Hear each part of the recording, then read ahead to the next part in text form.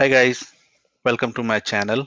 In this video, I'm going to show you how to read the message from Azure Queue Storage using the background service. It also known as worker service.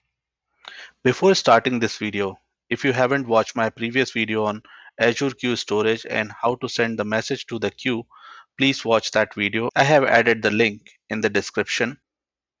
Let me get the coffee and then we can get started. Till then, enjoy the music.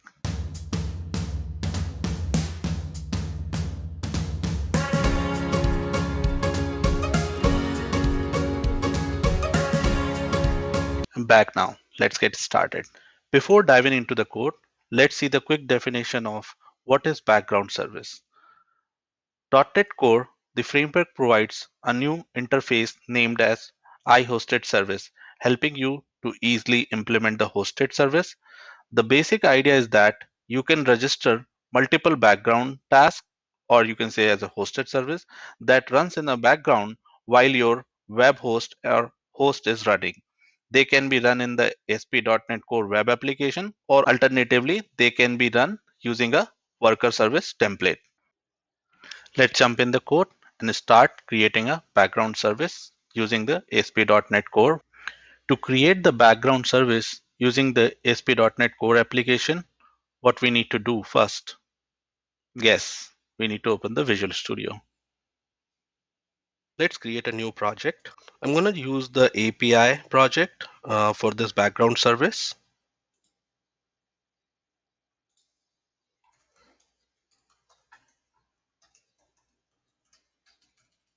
We'll give the project name.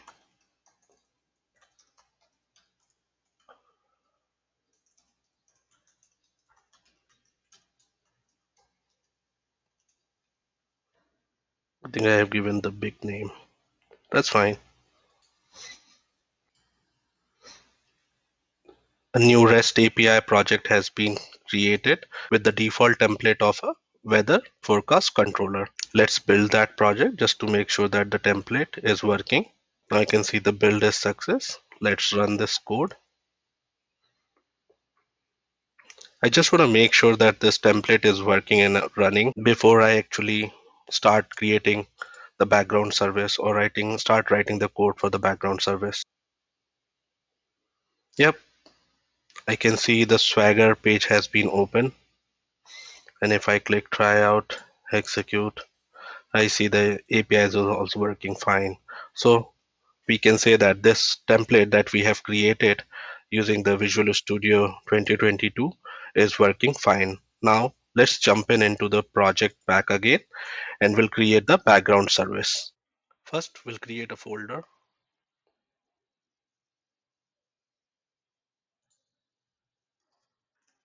where we are keeping our background service. So I created the folder with the name of services, and here I'm going to create a new class.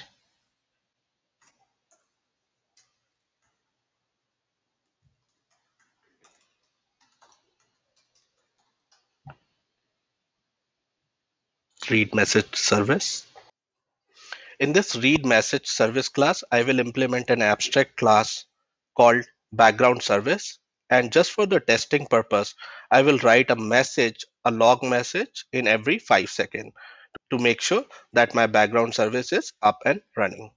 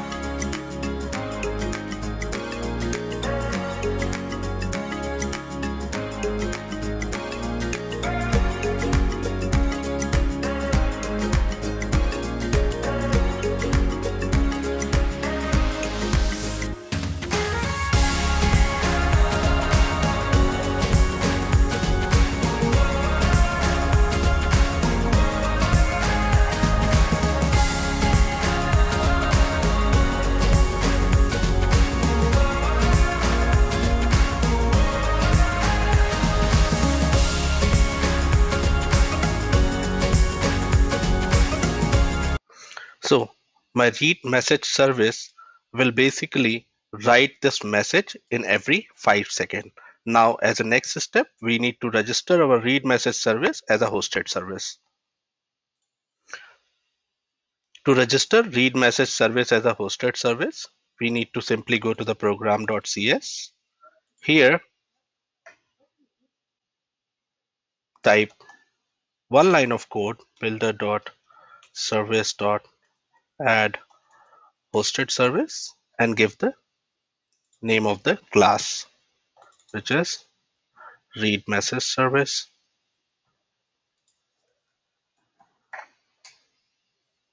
You need to add the namespace of this class. Now, when we run this application, we can see in every 5 seconds, this is the message that is going to be logged. This will help us to ensure that our background service is up and running. After that, we can write a logic to read the message from the queue. Let's build the code and run the application.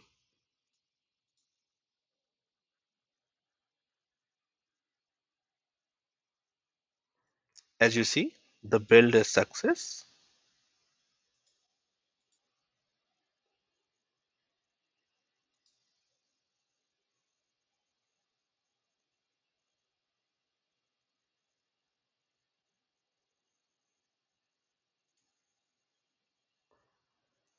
If you see, this is the first message that has been written.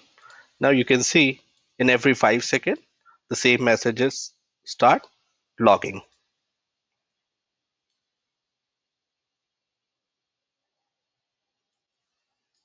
Now our background service is running fine. It's time to write a logic to read the message from the Azure Queue Storage. To read the message from Azure Queue Storage, we need to download the NuGet package, Azure Storage Queue.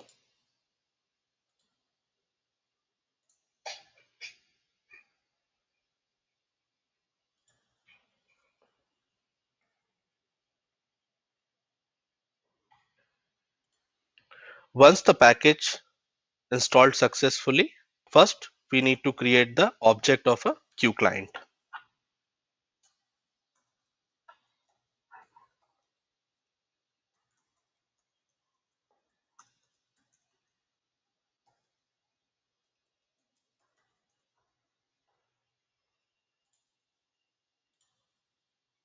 Import the namespace azure.storage.queues. This queue client will accept two parameters. First one is the connection string and the second parameter name is queue name. To get the connection string and queue name, navigate to your portal.azure.com, go to the storage account, select your storage account, select the access key. From the access key, click on show keys, copy this connection string,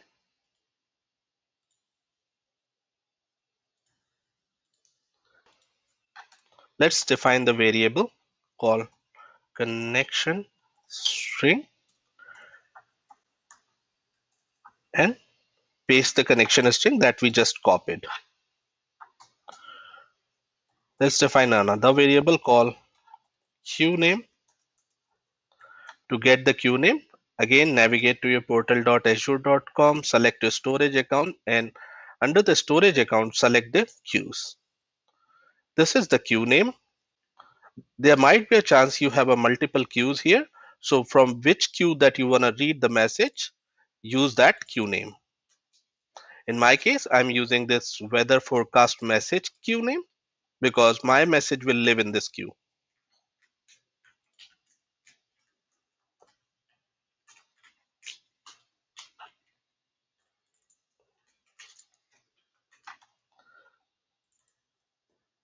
Let's pass these to value and let's modify a log a little bit.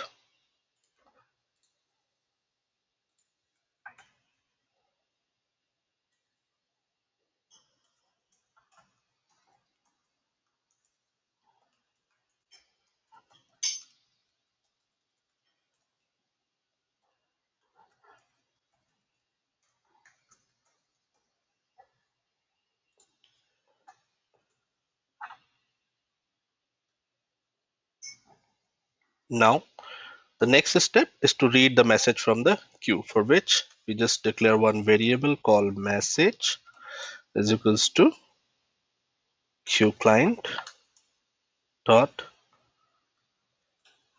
read message async. And as this is a async method, we will add await here.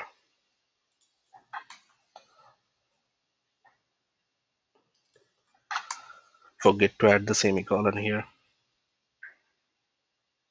Save it, format it well. This line of code will read the message from the Azure Queue Storage. One thing here to remember that receive message async will work in the FIFO fashion, which means first in, first out. So if your Azure Queue Storage has 10 messages, then it will read the first message from the top. As we have read the message from the Azure Queue Storage, we need to get the body of the message. To get the body of the message, below is the line of code. First, check whether the message is not null and message dot value is not equals to null. This is just to handle the object reference error. Now here to get the body of the message is where message body is equals to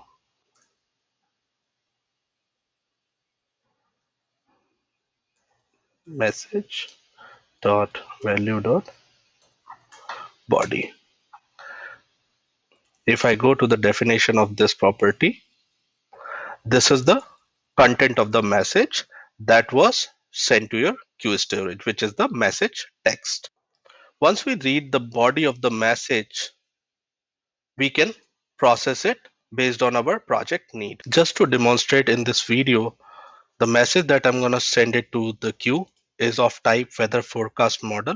And then when I'm reading the message, I will deserialize the message body into an object of weather forecast model. To do that, I will first use a variable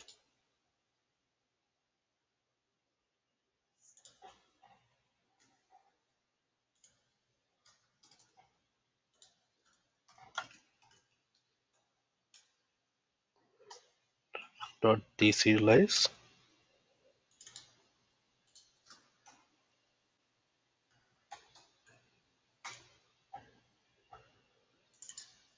as the message body to give the class name here. Now we have completed our logic to read the message from the queue, read the message body, and then we are processing the message body. It's time to run the application. Let me build the code first. Build successfully.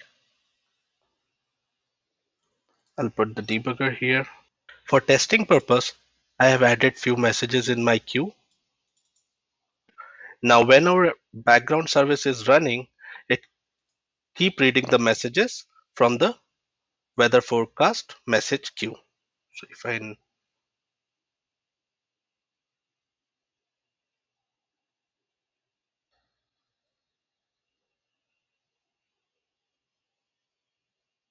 read the message body, and after that it will deserialize the message, and the message is test.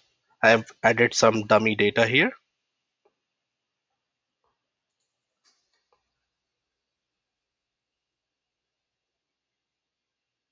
It will call again in 5 seconds.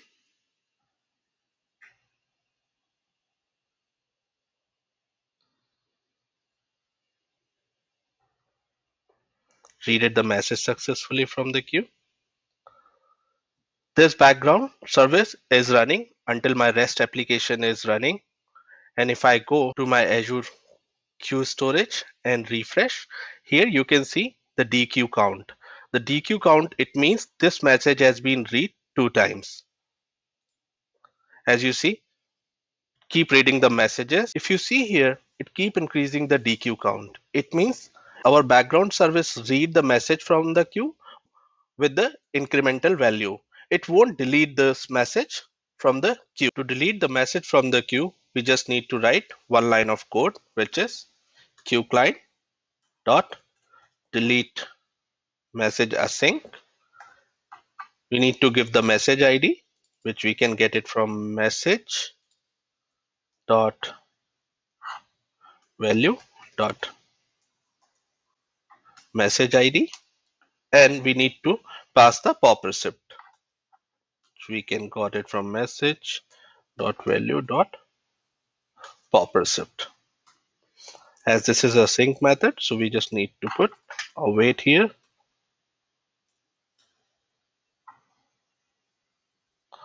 and we can also update the log by saying delete message from queue with the message ID colon.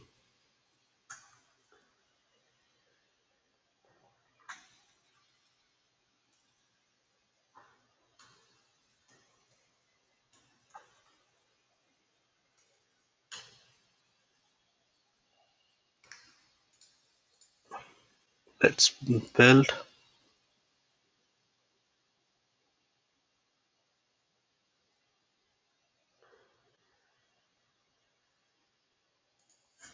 code build successfully. Let's run. If we see here, it start deleting the messages. It read the message and then it delete the message. Here we can see the messages that has been sent is read successfully, and also after reading the message get deleted as well.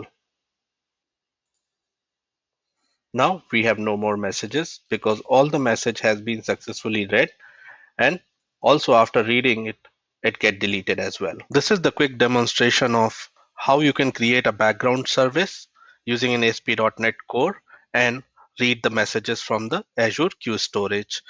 In the next video, I'm going to show the same thing like reading in messages from the Azure Storage Queue using the Azure function. If you like this video, please hit the like button, comment, and subscribe my channel.